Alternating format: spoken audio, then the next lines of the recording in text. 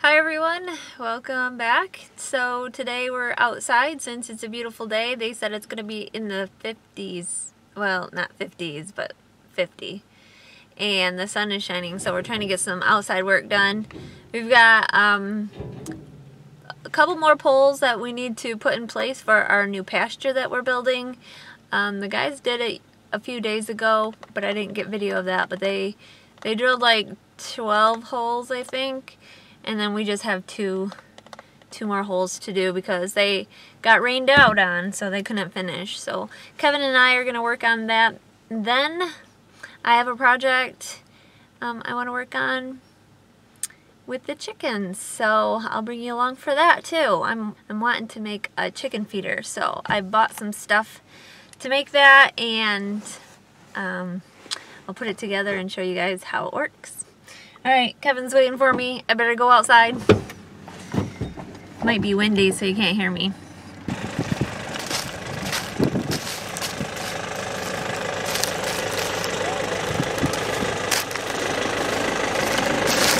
You waiting for me?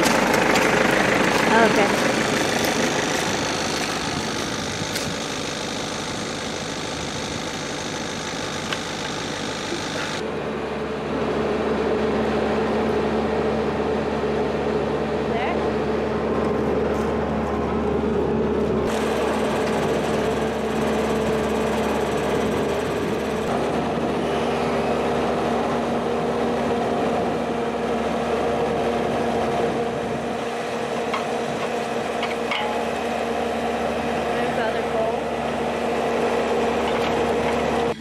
Okay, so we're finished. 2 holes didn't take very long, but I'm exhausted because, let me show you. In order to put the posts together, so there's 2 ends and then there's 1 crossing in the middle, and we have to use these nails to join them. Anyways, Kevin had me pound them in, and I'm exhausted. I can tell that I haven't been working very much this winter, so spring is coming. Anyways, I'm gonna try to get out of this muddy field because I don't want to get stuck. Alright, now I'm in the garage where I have a project that I'm gonna start working on. And so the project is, well, in my chicken coop I've used several different kinds of chicken feeders that they can eat out of, and I've found over the years that they're very wasteful. Chickens just are very wasteful. And so I've been looking online and coming up with some type of idea how to feed these chickens without wasting so much of their feed. And I had 2 ideas that I was gonna choose from, and so this idea that I'm gonna make today is the cheaper of the 2. Actually, I had 3 ideas, but anyways. So what I did was I went to the store and I bought this PVC. This is a PVC pipe. Well, it's like sewer pipe. It's not like a Schedule 40. It's a thinner schedule. It might be like a Schedule 30 or something. And then I also purchased, and this is 10 foot long, okay? Because I'm gonna make 3 feeders. So I also bought this, which is a 90-degree angle, and I bought a 45-degree angle. And so I'm gonna put these 2 together, and I'm gonna cut a piece of this that's gonna be about 3 foot long, because that way I can make 3 of them. And these, I'm gonna put them together so they're like this, and then this actually, how's this gonna work? This way? Well, anyways, they're gonna go like this, and then this will get put onto the piece here, and then they'll be able to stick their head in this without taking their feet to scratch at it. So that's the whole thing. Is a lot of the times when you have a feeder, they'll want to scratch at it, because that's what chickens do. They scratch until they find their perfect piece of food, and then they'll eat it. But I'm hoping that they won't scratch out of this, okay? So I'm gonna set up my camera so you can watch me build this, and then we'll head to the chicken coop where I will attach it to the wall somehow. Oh, I know. I'm gonna attach it to the wall using this. My husband calls it plumber's strap, but it's just called metal hanger strap. So it's just a roll of, this strap stuff that I'm gonna put around the pipe, and fasten it to the wall of the chicken coop. Now I didn't buy any top caps because it's gonna be indoors, but if it was gonna be outdoors, you would definitely wanna buy a top cap so it wouldn't get moisture inside. And I have a feeling that these pipes here are going to be tight enough where I won't have to glue anything.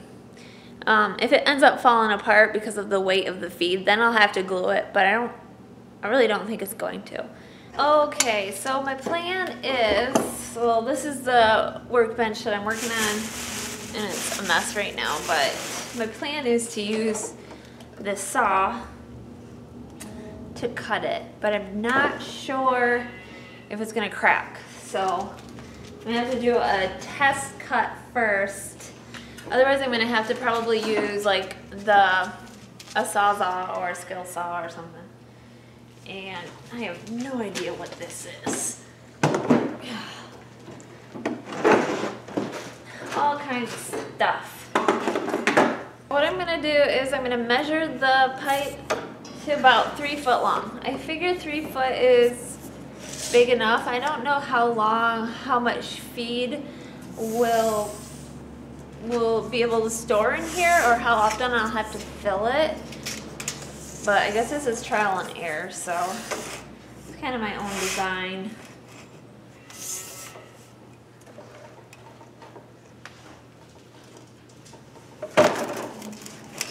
Okay, I'm at 3 foot, and I'm just gonna try to go slow. I don't have my glasses. I should probably wear glasses, but I don't have them with me. Sorry. All right, I'll watch my eyes.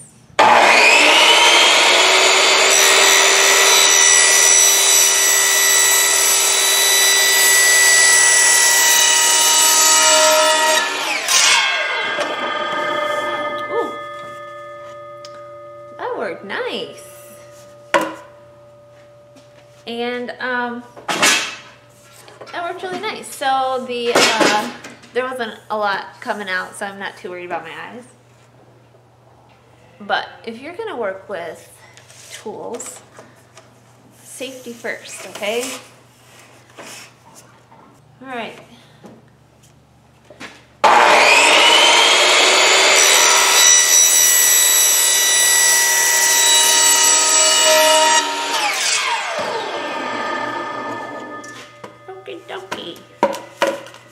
So I have 2 of them at 3 foot, and this one, I don't really want to cut it. I think I'm just going to leave it long. It's just over 4 foot. So yeah, I think I'm gonna leave it like this. I'll have 2 3 foots and then 1 4 foot. That'll be fine. Alright, so now what I have to do is take my 90s and put the 45s with the 90s, line them up so that they're equal. And press it down. I think it should go in further.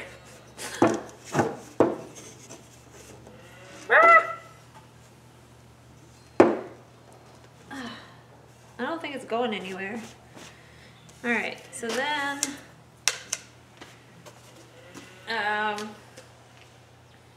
let's see. I'm gonna do this way. Let's see. Is it this way? And then it'll look like this. And the chickens will pick the feed out of there. So I'm gonna press this down in here.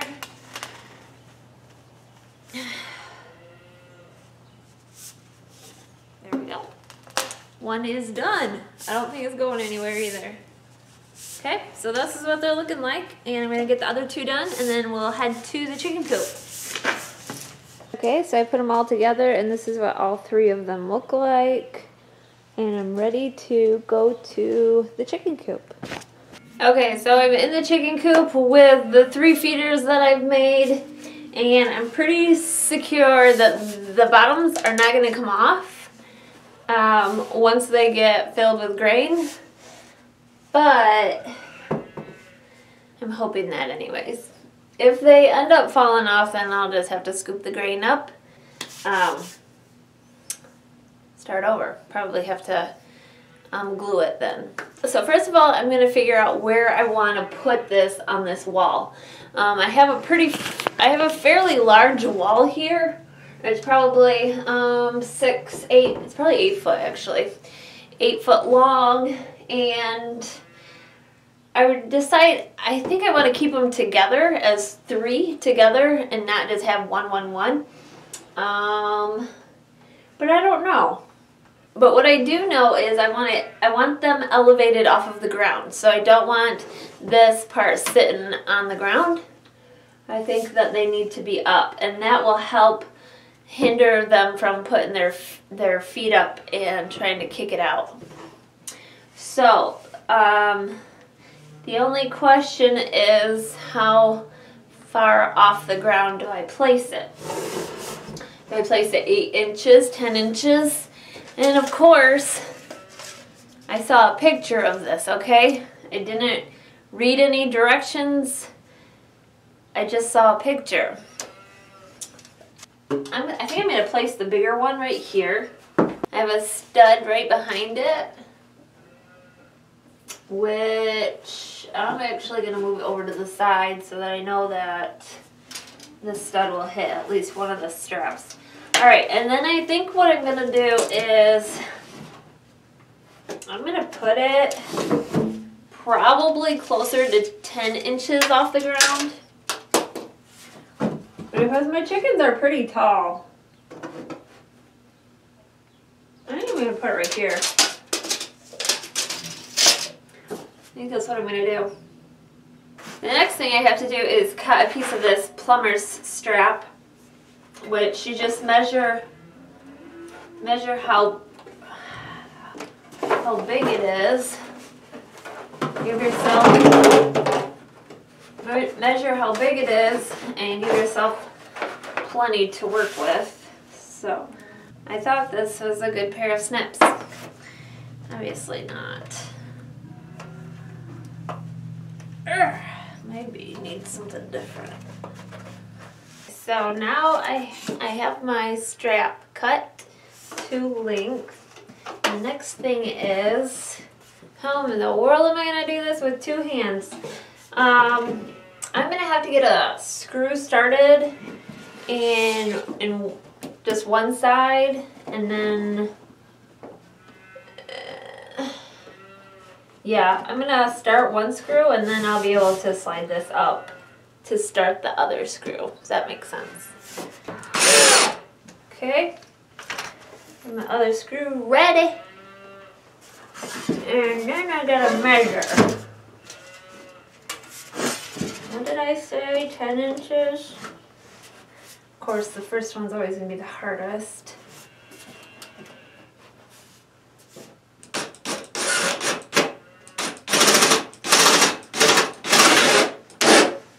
Okay, that's pretty sturdy.